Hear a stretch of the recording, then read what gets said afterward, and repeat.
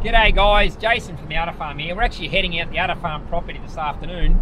We're off to a late start. We've been avoiding scattered showers for the last 4 days. It's supposed to be clearing now.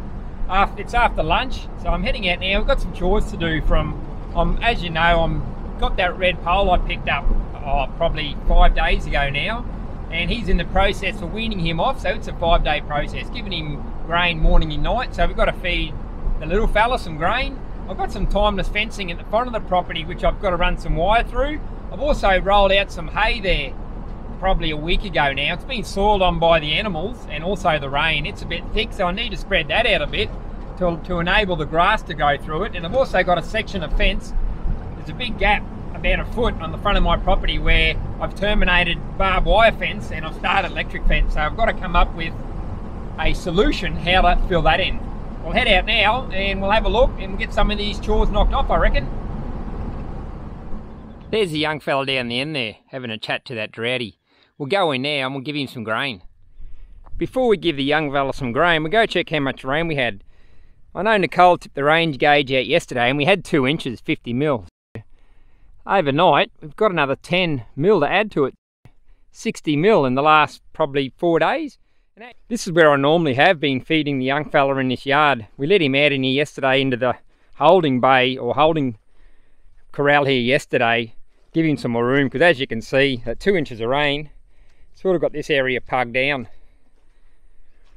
There's some of that hay we've been giving him, and as you can see around here, pugging, holding water right around there. So what we'll do is we'll grab the grain bucket now, and we'll actually feed him outside.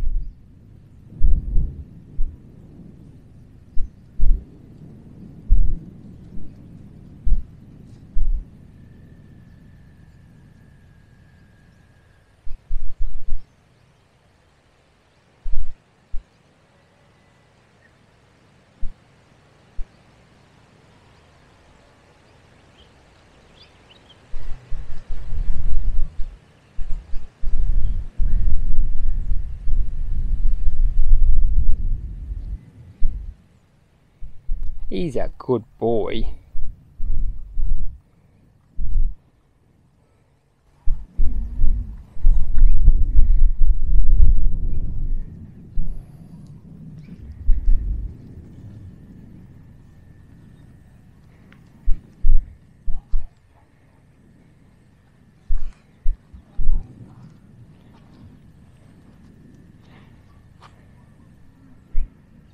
Here's that bale of hay I rolled out a week ago, which has been soiled on that I was talking about.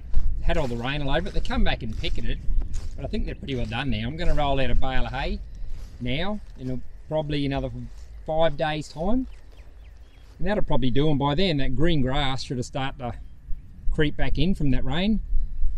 That area there, it's probably, that's about a foot deep, but generally it's around about 6 to 8 inches, which is way too heavy for a thatch layer. It's not allowing the sun to penetrate through when it does come out, and that'll end up killing the grass underneath. So what I do is I spread it over there to areas which are a lot less. There's virtually no thatch. It's been overgrazed over winter because, like I said, we haven't had much rain here. We've had probably lucky to have 3 inches in the last 6 months. So I'll spread that over, and that'll give it an armour on the soil. So when the sun does come out, the sun's going to find it harder to pull that moisture out of the ground with a nice thatch layer, probably 4 inches, 3 to 4 inches over top.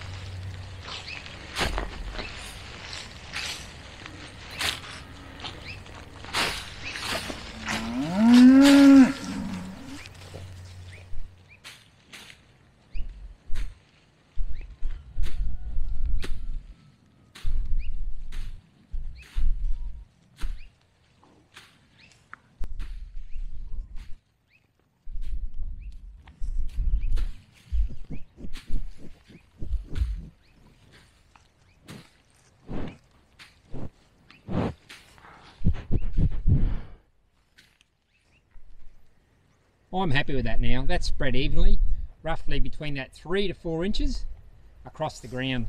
Before we go on to the next chore, I'll show you what I love about bale feeding.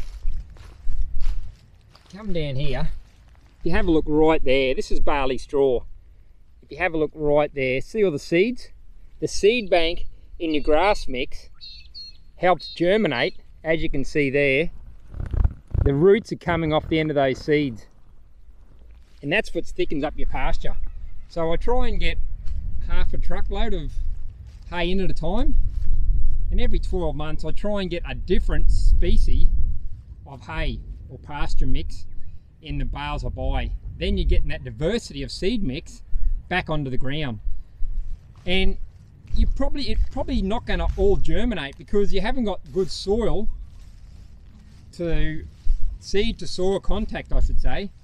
But that's why you roll it out. The hooves of the cows press it down into the ground, and then when you get rain on top, it pushes it down even further. Because this is being continually grazed at the moment, I know they'll come through, and a lot of this seed, this barley grass that'll shoot up, will get pulled out rather quickly once it germinates and starts to get any height about it. Well, when I get the cell system finally up and going, that won't happen, because it's going to be anywhere between 45 to 65 days till they come back. So it would have had a chance to grab the soil, and if they are pulling too much off and I find out I'm losing a lot through grazing, I'll just skip this area and come back again. So at about 120 days later with second pass, and by that time it would have had a chance to take to the soil. I knew it'd only be a matter of time before Robert the Bruce realised that gate was open and come into this green pasture. So he's not used to green grass. He's been out west for quite some time over this drought, so a lot of it's been hay fed out there and grain fed. So he's loving this green grass at the moment, as you can see. I'd hate to get in there now and try and push him out of there. He'd be stubborn as a mule. He ain't going nowhere while that green grass is in there.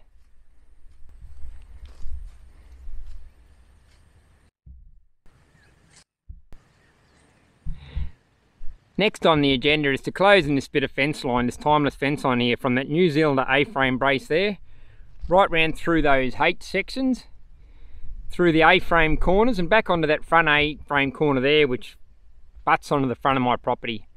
So that's 6 strand, plain wire. Get stuck into it and we'll run that wire out.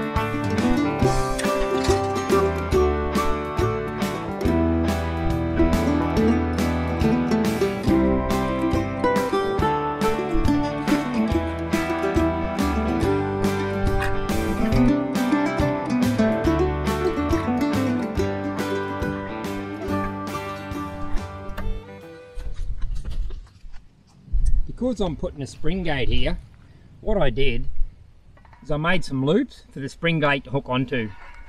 So the gripple's got 2 holes, so you strain it through there, and then you put that wire, loop it, leave yourself about 1.5 feet, and then you can put it back through that second hole and push it back through the hole in the post. And that's about 2 inches loop there, 50mm, and the rest of the wire you can either use, I like using split bolts. You can join it there with a split bolt, or you can just turn it round, twist it around the wire a few times.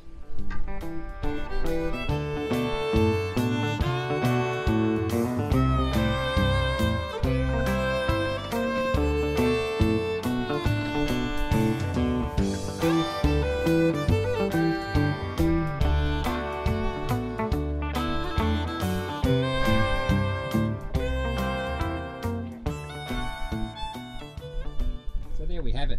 Those 6 strands of high tensile gal wire have now been completed and run through this entire section through those New Zealand A-frame braces and T-posts, and I've terminated it there at that corner. We just need to add a jumper wire now so I can run the electricity from the new section we just put in across to this front section installed a few months ago. This is that gap I was telling about, from my electric fence to the 4-strand barbed wire.